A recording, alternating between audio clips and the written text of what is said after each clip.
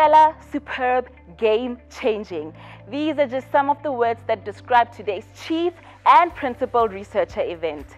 My name is Kauhelo Dioga and I am absolutely thrilled to be your guest presenter for this epic episode of CSIR Connect.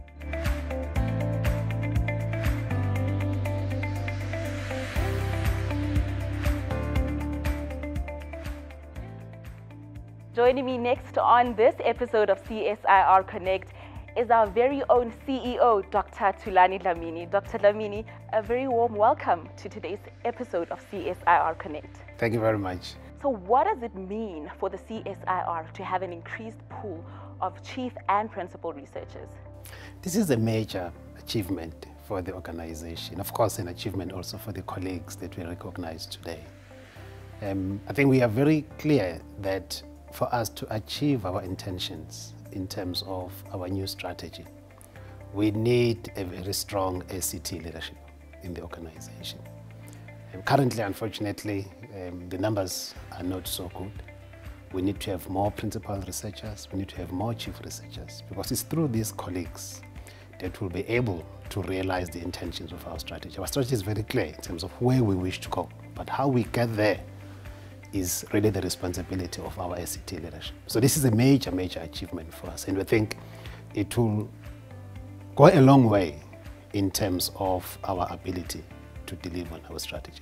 Let's talk about getting more of those chief and principal researchers in future. What kind of impact do you foresee that, that increased in numbers making? Well, I think as we said during the addresses, during the ceremony, one is very much aware that it's not very easy. It's not easy for us to attract chief and principal researchers into the organization because we're in a very competitive environment. We're competing with industry, we're competing with academia for the same skills pool. But also we realize that even if we grow our own timber, it takes time. We need to be patient with ourselves, but we need to be very deliberate in terms of how we achieve this. I think, as you know, one of the things that we did about 3 years ago was to implement an accelerated chief researcher development program, which as its primary goal was to address the issue of transformation within the chief researcher cohort within the organization. I think we're very grateful that we are now beginning to see the fruits of that program. One of the colleagues that was recognized as chief researcher today came through that program. But it's taken 3 years for us to do that. If you look at the pipeline of principal researchers that we have, there's a number of colleagues who are part of this program who are showing a lot of promise in terms of the growth and development that they've shown over the past 3 years as part of this program. But we need to be patient. But at the same time, we need to be very deliberate in terms of ensuring that we can see a change with regards to the profile, but also the number of principal and chief researchers within the organization. I think, as I said earlier, currently, if you look at the percentage of chief researchers in the set base, we're sitting at about 1.2%. My view is that we should be closer to 5% in terms of chief researchers in the set base. So we still have a long way to go to get to where I think we ought to be in terms of the critical mass that we require of principal and chief researchers in the organization. Absolutely. Thank you so much for joining us today, Dr. Lamini. It's a pleasure. Thank you.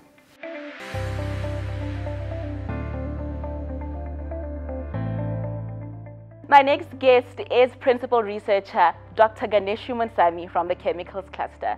Dr. Munsami, thank you so much for joining us on this episode of CSIR Connect. Good morning, Kauhelo. Thank you for having me. Thank you so much and congratulations once again. Thank you. Now, it is said that with great reward comes great responsibility. How will you ensure that you distinguish yourself using this particular promotion in your field of expertise? So, this has indeed been an honor and I'm humbled by the entire experience. So what I feel is that this is only the start. So it's such an inspiring event that you're almost wondering what's next? What can I do next? How can I achieve more? How can I create this impact? How do I translate this vision and this mandate that our organization has and really take it to make that difference that we need to? In an attempt to motivate those in the pipeline to follow suit in your footsteps, what do you have to say to them to motivate them?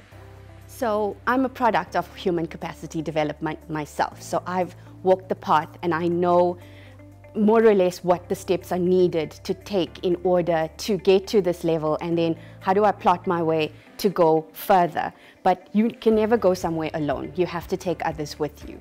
And that's the best part of leadership and mentoring, something that I'm really passionate about, that I'm not going to go there by myself. How can I each one teach one? How do we get there together to deliver this combined impact that we need to?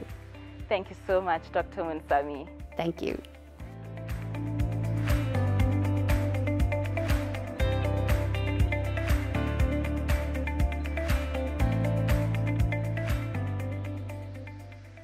Joining me now is our formidable chairperson of the board, Professor Tozizani Majozi. Prof. Majozi, a very warm welcome to you on this special episode of CSIR Connect. No, thank you very much, and thanks for this opportunity. Okay, now let's get straight into it, Prof. Majozi. What significance do you think these recognitions will add to the national system of innovation? No, I think it's good. It's really, really, really good for the national system of innovation. I usually call it the ecosystem of innovation, really.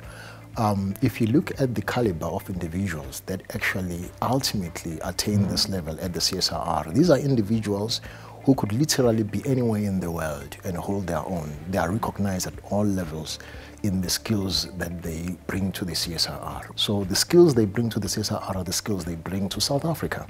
So this is going to enrich in a very big way our national system of innovation. But also, the one point that I want to bring across is that the beauty of the organization that CSIR is, which makes CSIR stand out from all other organizations in the country and on the continent, is this multidisciplinarity that you find within the CSIR. So if you look at all these principal researchers and the chief researchers that we are celebrating today, they really cut across in terms of the disciplines of science. So to have that number of people really acceding to that level can only bode well for us as a country. And let's just latch off on that point of, this organization being multidisciplinary, Prof. How do you think that these type of multidisciplinary recognitions will enable us to leverage off of our strategy on industrial development? Indeed. So as you pointed out very, very correctly, we adopted our new strategy, say, about 3 years ago now, but it took off, I'd say, about 2 years ago in earnest. And that strategy, if you look at it very closely, is really repositioning the organization to be much closer to industry. The feeling that we got from our stakeholders in the past was that we seem to dwell more on the scientific dimension of the organization at the expense of the industrial dimension. So the new strategy is saying, let's accentuate the I, if I may call it that, so that we come closer to industry, we understand what industry needs, and we offer solutions to problems that our industries have.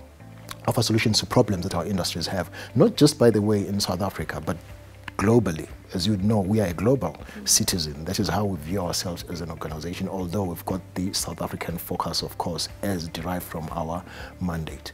So I strongly believe then that having this kind of caliber of individuals is going to go a very, very long way in making sure that we support our industries. We've looked at this on two fronts. We've looked at it on two fronts in terms of our industrialization strategy. The one dimension really is looking at how do we offer competitive advantage to existing industries. This is one dimension, because we strongly believe there's a lot of work we can do on that front. But the other dimension is really saying, how do we take this technology or technologies that come from the CSIR beyond just the paper or the journal publication and then move on to commercialization? You would know that our scientists do publish in leading journals internationally. But how do we take that beyond that and we commercialize so that we form small, medium, and micro enterprises? That was beautifully unpacked, Professor Majozi. Thank you so much for joining us on this very special episode of CSIR Connect. No, thank you very much for that.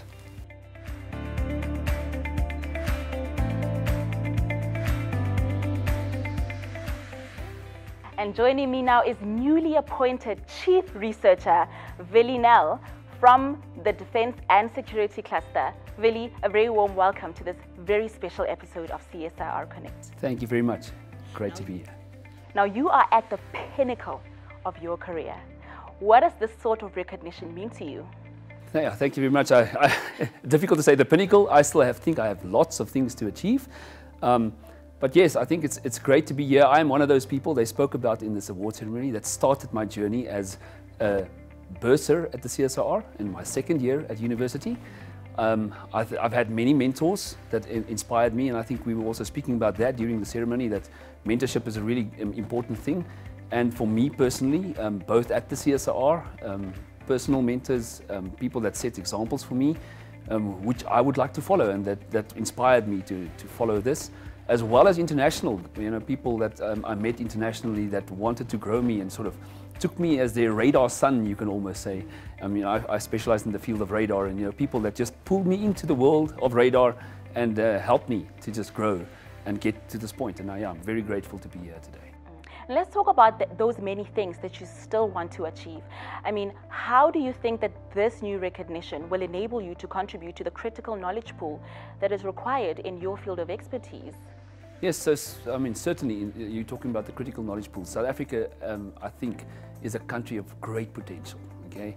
And I don't think we're realizing that potential nearly yet. And just recently in the field of radar, we managed to sign a deal with a company called Hensoldt in South Africa, establish a new radar industry, Hensoldt South Africa, and together with them we're building some new products.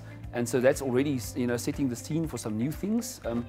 What I would really like to see is though, personally for myself, when I turned 40, okay, I had this new dream, new vision. I said, okay, what's my next challenge? I had been doing a lot of things in radar target recognition, and I want to say, what's my next challenge? What's the next? And I actually said, you know what, there's a lot of things happening in space, and South Africa's never placed a radar into space. So I want to be the first person that puts a South African radar into space. That is so amazing. I promise you, Willie, these will all be such game-changing ideas and dreams when put in reality. And thank you so much for also just motivating us to keep dreaming. Yes, for sure. And this brings us to the end of this week's episode of CSIR Connect. A very big thank you to our guests for honoring our invite, and to you, our viewers, for tuning in.